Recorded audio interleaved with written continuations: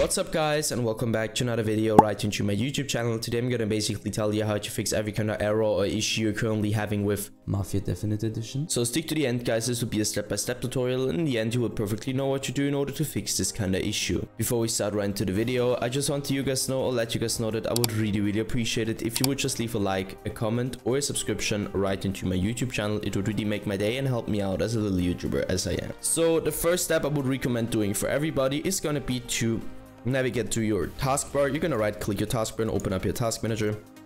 Navigate to the top left corner, click on the processes, and once you click processes, I want you to click one of those random processes, doesn't really matter which one. And once you clicked it, I want you to type in the name of your game, and if nothing pops up, it's good for you. If something pops up, simply right click and end the task. Afterwards, you're able to enter the task manager again, navigate to the bottom left corner, click into the Windows symbol, open up your settings. Navigate right into Update and Security and stick around Windows Update. What I want you to do here is going to be to simply download the latest version of your Windows driver, because it will fix a lot of issues and errors. So once you're finished with that, enter task and do the same thing for your graphics card.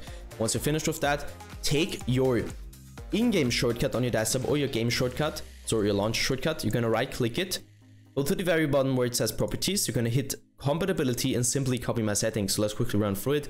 Enable run this program compatibility mode 4, select Windows 8, disable full screen optimizations, as well as enable run this program as an administrator, hit apply and OK.